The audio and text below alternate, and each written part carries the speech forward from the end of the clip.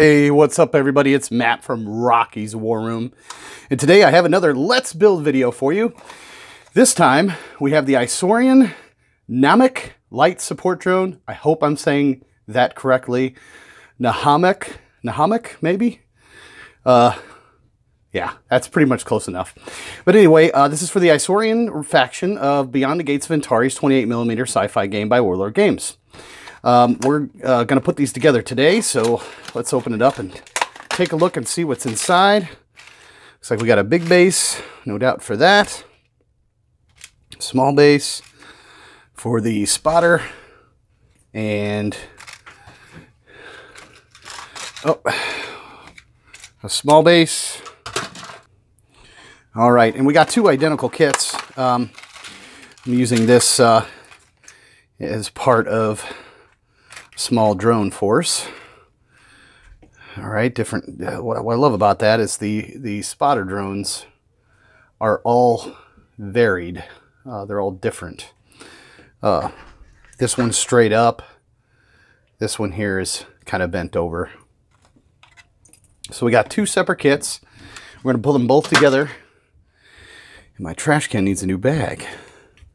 So real nice looking kit. Let me show you here. All metal, of course, heavy metal. Probably gonna need something pretty sturdy for the bottom so it doesn't knock over, because it's probably gonna be top heavy. I typically will put some sort of washer there. Probably not for this build. These are probably pretty sturdy enough to hold these. As long as you get them in the middle, they don't tip over on these. But all right, well, first thing I'm going to do is show you the tools I normally use to build these, to build things, and after that I'm going to put it together, and I'll be back in a minute.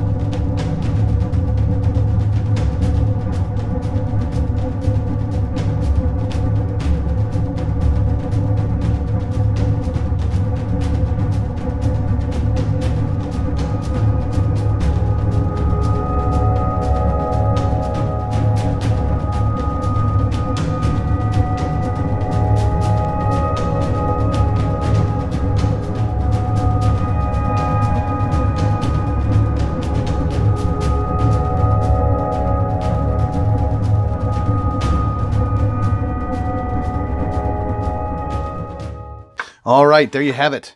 There's two Isorian Nhamak light support drones. I didn't really have any troubles putting them together. I would recommend putting them on the flight stand if that's how you paint it. If you put it on the flight stand first, letting that dry completely before you put these implements on, and put some glue in the back and in the hole in the back of this this drone here before you glue it in. Always test fit. I didn't do that on this one. You probably saw it in the video, but you cut, there's some flash on these guns here, and the bottom hole that you stick the plasma light support in. You had to cut a little bit off of that, but no big deal. But other than that, there really was no issues. They're for the most part 3 pieces, pretty easy kit.